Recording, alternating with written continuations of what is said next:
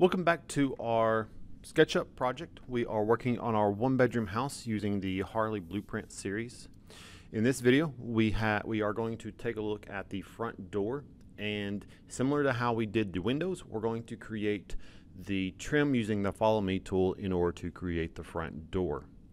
We also want to create using two different groups, so one group or one component for the trim and one for the actual front door. So if we go over here to the front door,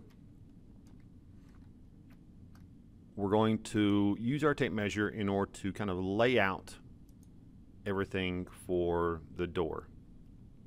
So if we do a 0.5, we're going to go over to the left. Actually, we will create our 0.5 there and our 0.5 there.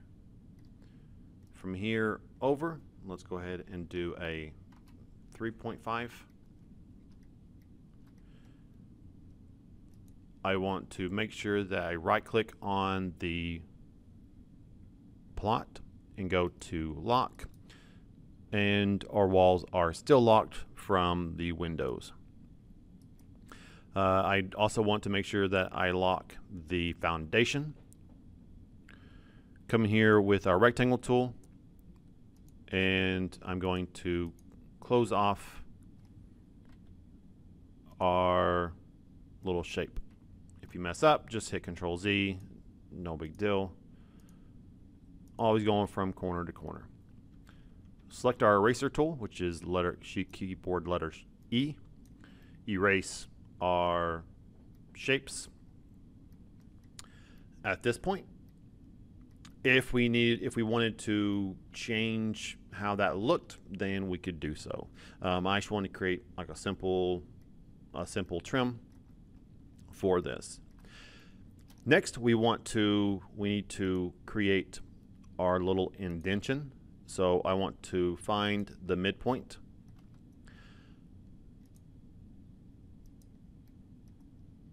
So our door is going to be 1.5 inches. So we're going to go 1/2 inch this way. We'll go 0.5 this way, and this is going to, and then 1/2 inch this way. And then we'll create our little gap, and our door is going to be here. Go ahead and erase that line. Next, we're going to take our line tool. We're going to draw our line going up, draw another line going across, and then a third one going down. Again, we don't need one going across the bottom here. Take our selection tool, go ahead and click on that line. We're holding down Shift, click on the top line and the right line. With all of them selected, we have one continuous line going all the way around. Click on the Follow Me tool. They will deselect. That is perfectly fine. We have our shape. The entire shape is going to highlight because we erased those lines. If we don't and we have those lines there, we can only select part of the shape, and we have to do all of this stuff again with the other shape. Go ahead and click, and now we have our door frame. If this comes out as being reversed, so we have that blue texture, we can just triple click on it, right click, and reverse face like we had before. At this point, I want to go ahead and just erase these guides that I don't need anymore. I also want to triple click on this, right click, and we're going to make it a component and put it as door frame.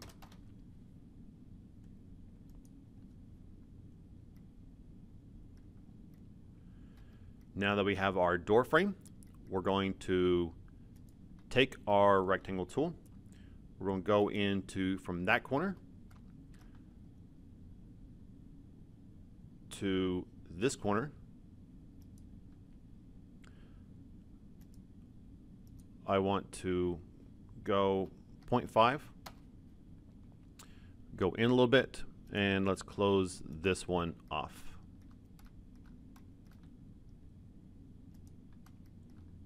We'll take our eraser tool. I'm going to erase this part right there.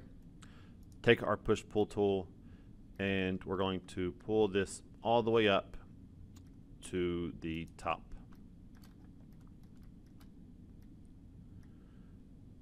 Next, we're going to triple click on this, make sure everything's selected, right click, and we're going to make a component, and we're going to put door underscore 3 foot.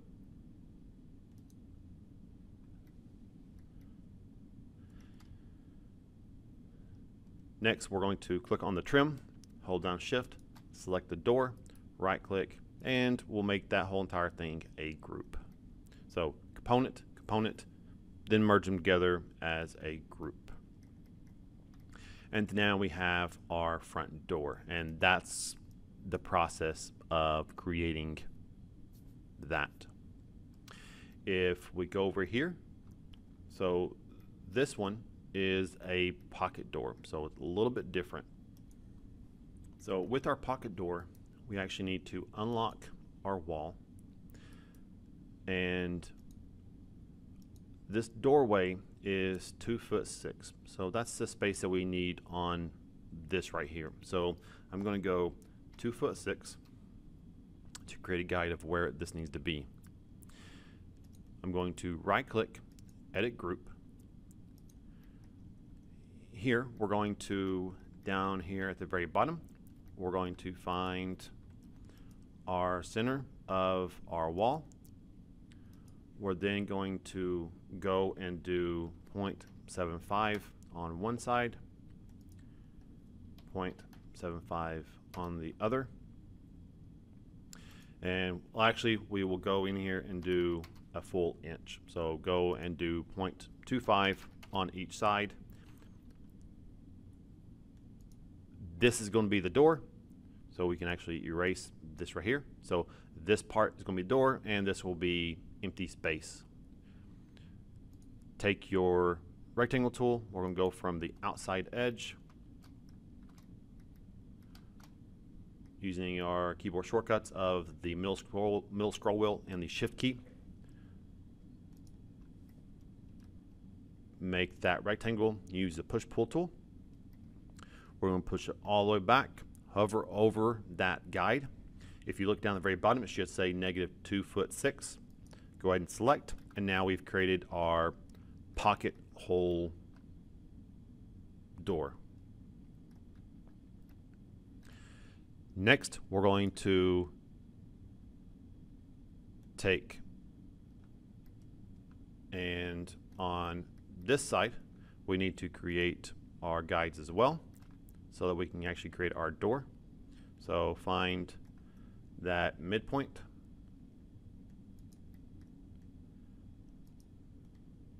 This side we only need to do 0.75 because it's just the door itself.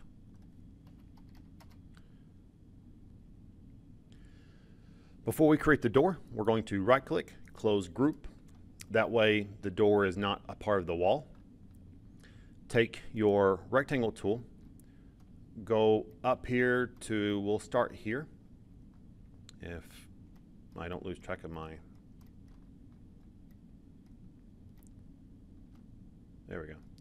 So go from this top corner here, scroll all the way down. Again, we're using the keyboard shortcuts of the middle scroll wheel and the shift key in order to go back and forth from the rotate and the hand. Go to the bottom right corner. It should close up. If it doesn't close up, then you probably went to the wrong guide. We're going to use the push-pull tool, so the letter P, and pull it out 1.5 inches to this other line. So pull that out 1.5 inches. You can either hover over that guide or type in 1.5. Either way, same thing. Hit the space bar, and triple click on this, right click, and we're going to make this component, and we will do pocket door.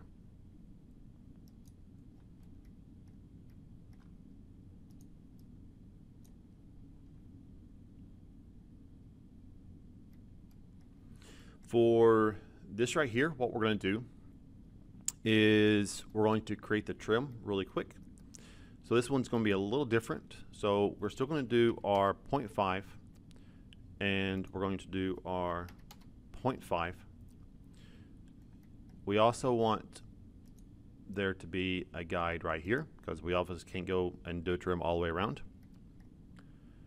From here, we're going to do the same 3.5. Like that. We're going to create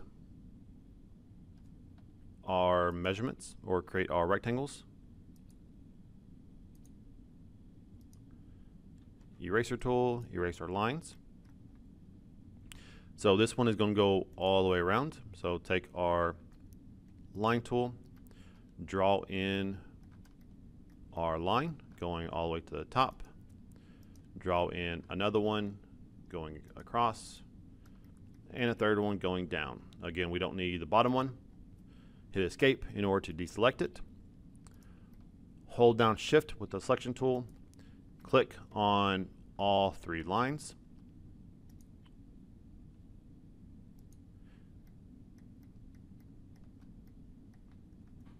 We're going to do follow me tool and click on our shape. It came out reverse, so triple click on it, right click, reverse faces, right click, and we're going to make this a component, pocket trim.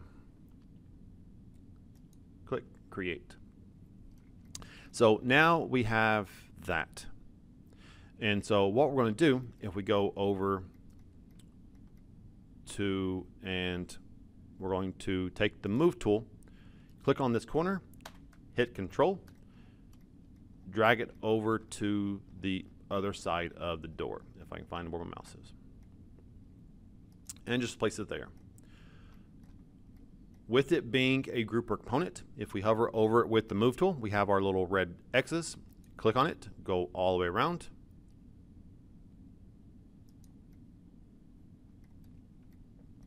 We still have some of our guides.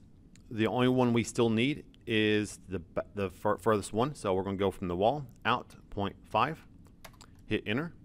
Now we have a guide of where it should be. So take our move tool again,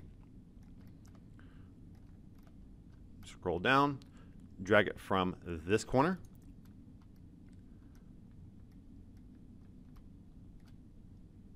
and click on it on that corner guide. Now we can go in here and erase our guides.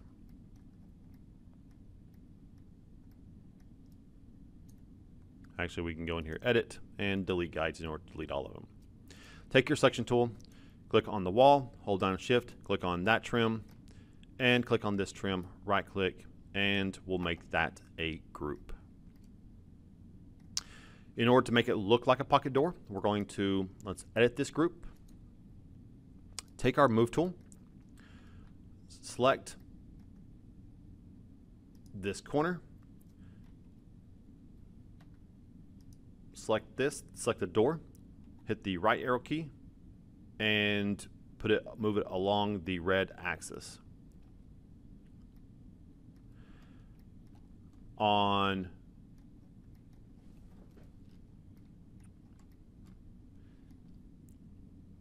And then we can right click and we can close that pocket door.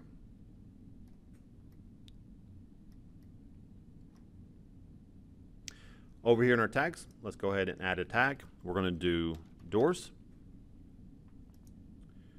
With the doors, again, take your colors, and I need to do something other than that green because there's a bunch of them. So go through here, make sure that you change these to so that they are something different. If they get too close to the same thing. With your entity info, you're going to make sure that you select each one of these and make sure they tagged as doors.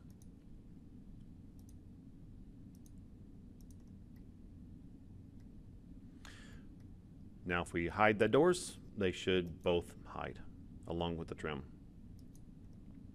Make sure you go in here to do a file save as, however you've been doing it. Make sure you know that this is your latest one. Make sure you take a screenshot of our doors with the pocket door slightly open. And that is it for this project, or for this video rather. Thank you for watching. Stay tuned for more videos as we start closing down this project and getting into our materials in our next video.